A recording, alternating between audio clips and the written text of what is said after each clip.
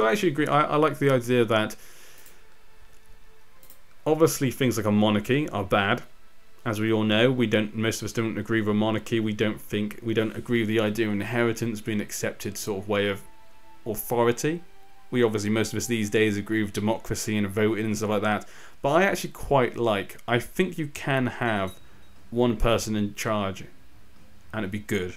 A lot of people always say, power corrupts, and I agree, completely agree, power does corrupt. But I also agree with the fact that if you can find that one guy who is enlightened, shall we say, like a lot of monarchs during the 18th or 19th century, I think it was the 18th century maybe, Your Grace's Grace King Ada has taken his last breath. Maybe pose in peace. What happened here then? Died of the bloody flux. And so his son, King Graydon, has now inherited the Iron Throne. A very good marshal as well. Interesting. Very, very good general. And actually a great fighter, formidable fighter. And a brilliant commander. Wow. His son's done quite well. Who's your wife then? An iron maker.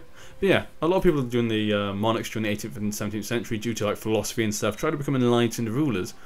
And so they'd be like an absolute monarchy, but the rulers would rule in a certain way where they put their needs second and the nation's first. Now obviously that's hard to see, and a lot of rulers thought they were enlightened but they actually weren't.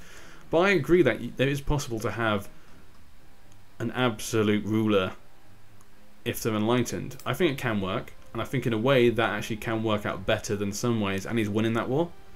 That can actually work out better than some other ways, because if you have one person saying, okay, we're doing this, we're doing that, it means things actually get done. A lot of the time with democracies we have at the moment, we have a thing where people talk too much and nothing actually gets resolved, or people think they know what they're doing and they have no idea what the hell they're doing at all. And that's really aggravating, which we found with the economy, obviously, particularly here in England. Our politicians say they know what they're doing, but they have no bloody idea what they're doing. They have no... You can tell they have no idea, because they're not even... it really frustrates me. I'm not going to talk about. Steward Lord Bran has had some interesting ideas on how to improve the economy. Adopt his ideas. Like I say, I don't agree with absolute monarchy. I'm just saying I can see how it can work if you become an enlightened ruler. It can actually work out. My spy master is planning retribution against Lord Ethan for having attempted the assassination. No. We've already gone through this. I think Prussia, I forgot which king it was. As a king of Prussia is a good example of that. He actually... His father was very greedy. He loved fine clothing, he loved fine feasts, and he'd spend all of his nation's economy on his own needs. And his son came along, and he spent... Ooh, your sister Lady Sansa has died, but the laws of inheritance you will receive a family sword. Use it with honour. It shall be done. Ooh, I now have we now have Iron Claw. I'm sorry, Long Claw. Why say Iron Claw? And we have Ice. Ooh. Do you know what? I'm going to give one to my daughter, because I can't really use it. Oh, my other daughter's now old enough. Okay. She didn't turn out too, but she got really good diplomacy, even better than her mother's. Because don't get me from that conversation, don't get that I don't agree with democracy. I totally agree with democracy. I don't agree with monarchies. I'm just talking about that sort of thing. Okay. He's not really turned out that well skill-wise, but... Okay, he's got cruel and he's deceitful. Damn. Okay, well... It didn't turn out so well then. Oh no, he had a son already die. Lady Ursula. He married a Withers. Okay. Has the bloody flux. No, get away from her. Get away! She's gonna kill you. She would inherit otherwise. A Fossaway. Damn it. We don't want the Fossaways to inherit. We need you to survive. We need you to have a kid. Come on. Hopefully she dies before she passes it on to him. If that's even how it works. Okay, so we can give ice to some. Oh, I can give ice to a lot of people. So I give one to my first daughter, my second daughter. Do you know what? I may give one to Leona, because Mora will inherit one anyway. So I'm gonna let ice pass along from me to Mora, but we're gonna give Leona Longclaw. So it's all, sort of like a separate dynasty. The other part of our dynasty gets that one. My two daughters of Bran. How do I give it to her? Oh, yep, intrigue. There we go. Give it to her. And then what was I going to do? Oh, I need to marry her off. I need to find you a matrilineal. Oh, we could have married her to the Tully boy, but I want to make sure that if anything happens to Mora and her grandson, that the line is still secure. So we need to marry her to someone normally. I mean, matrilineal, sorry. Okay, who should we marry her to? A Bracken. Bracken might be useful. A Tarth. Okay, Tarth could be very useful. A Belmore. Another Fozzaway. Bit too young, probably. Kennen, a weird Bolton, for some reason. Not sure what's going on there. Ooh, Redfort. Probably a bit too far off in the inheritance line. Nope, no one particularly interested, really. No one that really stands out. Okay. Maybe the Bracken might be best then, because we do get an alliance as well. They are one of our vassals as well. Let's see, is any of these top ones actually set to inherit anything? Heir to the Lordship of South Cracklow Point. Okay. Briggs could be useful then. Okay. Heir to the Lordship of South Cracklow Point. Let's have a look. Let's go check that out. That could be very useful. South Cracklow Point. Okay, yep, he's a bit old. He's not going to have any kids, but she's 35. He is 70 though. It's very old if you ask me. He's very likely to die actually. He's more likely to die than she is, and he can marry. If she died, obviously he could marry again. But at her age, I don't see her dying. He's way more likely to die. I think that's quite a good one. Plus, also, I just need a marriage so she can have kids, really.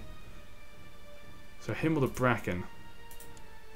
Let's check that Bracken kid out then.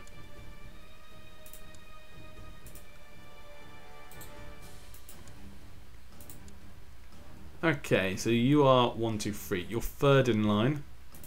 Okay. Nothing particularly interesting. I'd rather go with the Cracklow Point one, if I'm going to be perfectly honest. Your father doesn't like me though. It might make him like me more though. Actually, I think maybe I should marry the Bracken, because the South Cracklow Point is not really a big deal. If it was a High Lordship, then definitely. But if it's just actually that, I'd rather marry the Bracken, marry one of our bannermen. Okay, I'm going to go with the Bracken, but first I'm going to check and make sure there's no people with particularly good traits maybe I'd really like. Like this Belmore, who is a formidable fighter.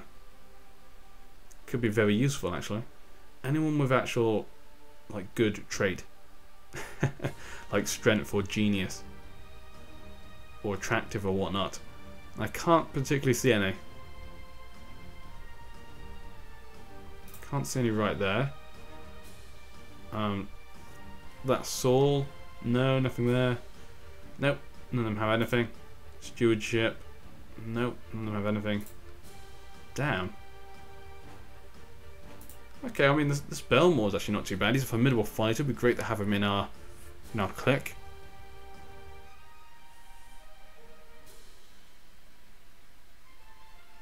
To the Lordship of Scorched Vale. Okay. So that one, isn't it? Yeah, Scorched Vale. Huh. I think I'm going to marry to one of my bannermen. Yeah.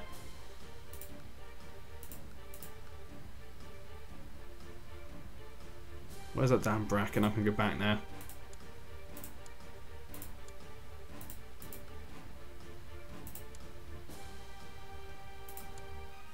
Yeah, I want to marry to one of my bannermen because, you know, it seems like a good idea. We've got a lot of good inheritances anyway coming, like obviously the Reach and stuff. I'd rather make some of my vassals happy.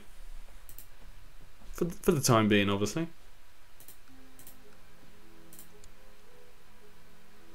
Okay, how's your wife? Is she pregnant? Okay. Whatever children they have as well are set to inherit her land as well. That's quite useful. Lady Emperor is asking us to deal with an assassination attempt inside our realm. Okay, Seaguard. Oh, the Bracken. Ooh. Ooh. But I've just married his son to my daughter. That's going to be quite a little problem. And that's your husband. Are you kidding me? Bloody Malister. You're obviously being crazy. You're being crazy. Nothing's probably going on there. She probably just doesn't like and wants to get him in trouble.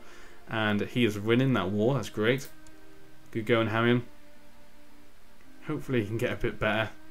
He's only 15. He's got one more year. Okay, he's got a couple of months. Hopefully he can get a little bit better. Hopefully she can get bloody pregnant. Or hopefully he just dies soon so that he can marry someone else. That'd be useful as well. It's too bad the first child wasn't... If that just wasn't a stillborn, that'd been great. The Stormlands is winning the war, so we could see the Martells taking the Iron Throne from the Good Brothers. And obviously the bad thing about that is that the Iron Isles will be under that as well. And it looks as if, yep, the Martells have taken the Iron Throne. So the Martells may have lost Dawn. They now have the Iron Throne. Interesting. Aaron Martell. And the interesting thing about that as well, yeah, he's got the Iron Isles and he's got the Westlands under there as well. Okay, ignore. Let her rot. Ooh. Well, she's not in a good position. She's in jail, and she's blinded, and she's a Lannister. She might not have any. No, she's not going to have any kids. She's 48. Oh, but she did have one child. So Louis of Ashmark, a Yew. He's a good fighter. Looks like a Yew is going to inherit the Westlands. Like I said, though, the Iron Throne is just in complete chaos. The people that have inherited stuff and blah blah blah blah all over the Iron Throne. Sorry, has been complete ridiculousness. The new King of the Iron Throne. It's become sort of a joke in a way. The North is the only true kingdom. We've been the only place with real stability, really. The Iron Isles did, but now they've just been sucked into the chaos of the Iron Throne. I can ask them to stand down.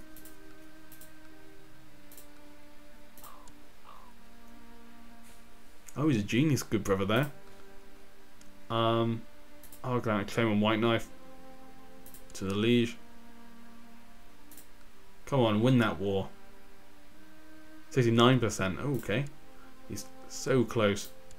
Damn, she's still not pregnant. Okay, he's got 12 Marshal. That's not too bad. He's done okay. Like someone was telling me, I'm probably just, I'm just so used to the initial Game of Thrones stats that they look amazing when obviously as you play more they go back down to what's sort of normal. Okay, but the guards caught in time. Okay, using a smuggled rope, Lady Adara of White Harbour almost managed to escape from custody, but the guards caught her in time. Return her to her quarters. Okay, throw her back in the dungeon. Throw her in the oblit. Let's throw her back in the dungeons. I was trying to be nice. I gave her some nice, quarters. I was being lenient. I was being nice, and look how she repays me with treachery and just insults. And my phone's gone off. What is this? Okay, it's just that. Actually, what is the time? That should be fine for a little bit more.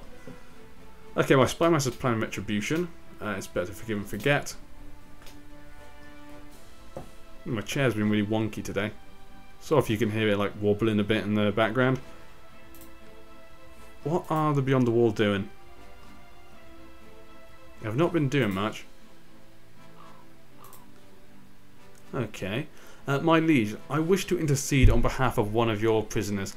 Lady Danella, the harmless mermaid. Surely show her mercy would please all your vassals. Very well. Very well, Tully. Your words of a small child have reminded me of where I come from. You spoke to me great. Your words speak to me. We'll set her free. As long as she's not the bloody Bolton, then it's fine. We'll set her free.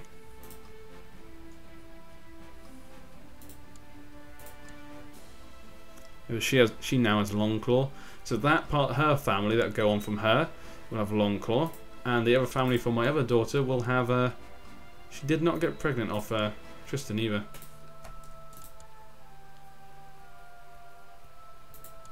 There we go. So we're going to marry the Bracken.